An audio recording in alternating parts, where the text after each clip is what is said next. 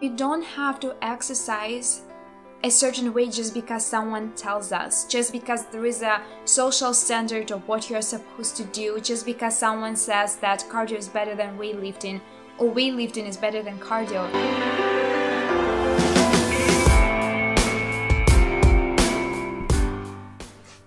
Hi, welcome back to my channel. I hope everyone is having an amazing day. About 3 months ago, I came across a statement that less is better, and I was trying to apply this principle into my everyday life, into working on a relationship with myself, and especially exercising and movement. Usually when we force ourselves to do something that we are ready for or that our mind and body wants, we lose interest. And it doesn't matter what it is, it can be something good, but at the end of the day, when we make ourselves do something excessively, we lose any interest, any desire whatsoever. And several months ago, I noticed that I started feeling overwhelmed when I was pushing myself to a limit.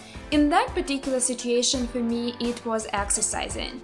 I was constantly pushing myself to go to the gym. I set a schedule for myself to go to the gym 3 times a week at least, and do an hour and a half workout, excluding the warm-up.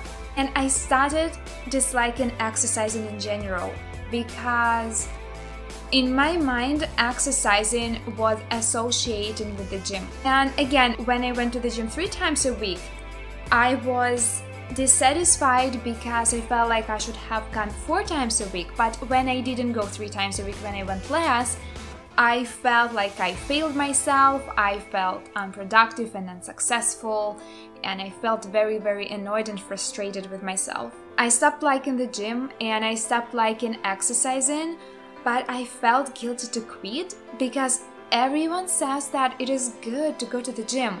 Everyone is doing workouts, everyone is weightlifting, and it's just believed that it is the best thing that you should do on the regular basis. You have to go to the gym. This is social standard. I can honestly say that I'm not sure that I would be able to break this cycle on my own if the gyms were still operating, but I'm very, very happy that my gym was closed and I wasn't being able to go and exercise and weightlift. At first, I felt super guilty that I couldn't go to the gym and I couldn't exercise as much as I used to exercise before, even though I didn't like it at all.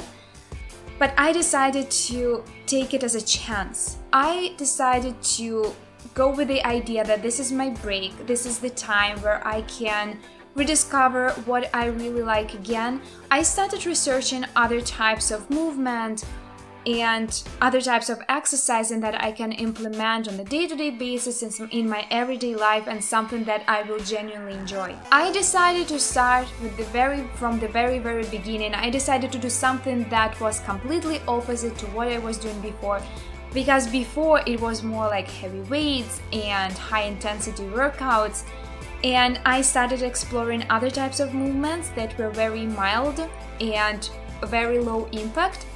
I started with yoga. I started doing yoga almost every day, about 30 minutes per day. When I first started, it was challenging. I didn't know where it's all going. Now it has been 3+ months since I quit the gym and started doing yoga, and now I can't imagine my life without yoga. I usually do yoga 4 to 5 times a week, and this is a half-an-hour session. And I do it at home, and I just can't imagine my life without it. It makes me so peaceful, it makes me recharge. At first I was doing it in the morning, but then I switched to the evening sessions, and I find it so relaxing and so nice. And this is something I will definitely keep doing. Another form of exercising I found was walking. I was never a big fan of walking or any cardio exercising. But I had a company. I was walking with my boyfriend and we have a beautiful park 10-minute walk from us, and during the lockdown we were walking every single day, and being able to spend time in nature, it's not only good exercising, it's also a very good relaxation. Another thing I started doing was hiking.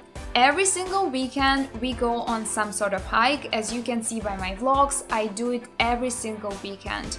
Usually we do easy hikes, but sometimes we do like to do moderate hikes just for like an extra exercise and for extra challenge. We explore different hikes around Vancouver and in nearby cities, and so far this is something that I really love doing. And the last form of exercising I do is follow along workouts only with your body weight. I was so disliking exercising that it was hard for me to start doing anything other than hiking, walking or yoga, but then I tried follow along workouts. I started with 15 to 20-minute workouts, and now I do half-hour workouts every morning from Monday to Friday, and I really enjoying it. I don't have any weights at home, and I'm not intending to buy any.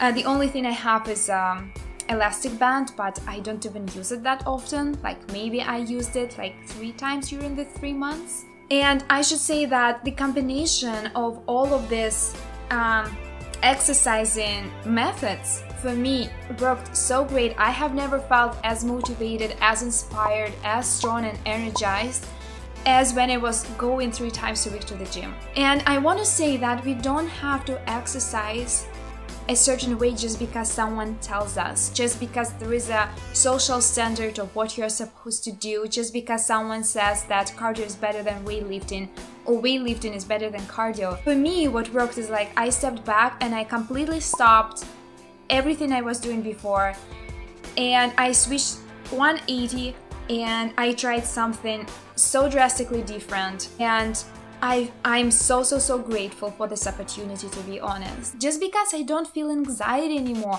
I don't feel guilty.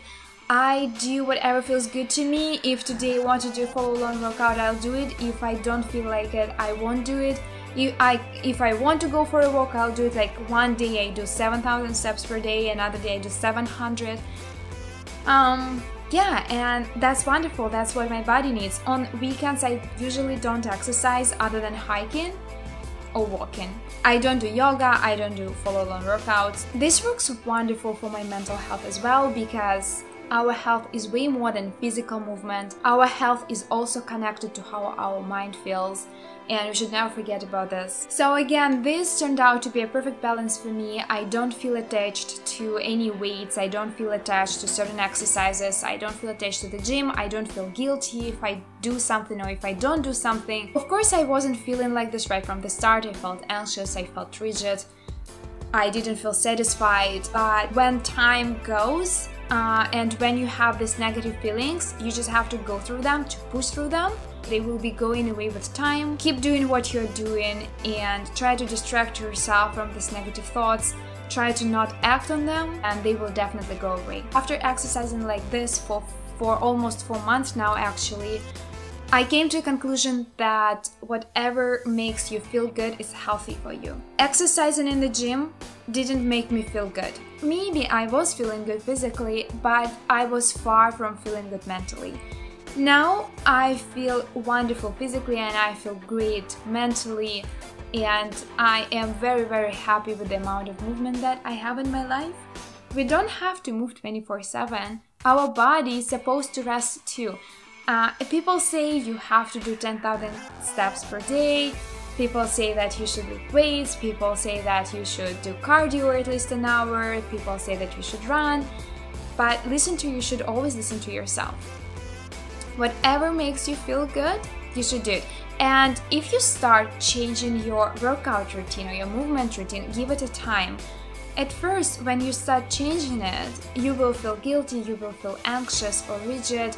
Just push through this, these feelings will go away, and what will stay with you is satisfaction and happiness with what you are doing. Allowing myself to move how my body and mind wanted actually not only added up to my relationship with myself, made my relationship with myself healthier, it also made the relationship with other people better too. I gained so much more mental space, so much time to spend with my loved ones. And just because I made myself overdo something, even if it was something good, I was working against it. If we can take a step back, quiet the outside noise, and allow ourselves to listen to our inner self, that is when we can get productive in our own way and enjoy the life at the same time. So yeah, this is my experience with exercising, and I am not planning to go back to the gym anytime soon.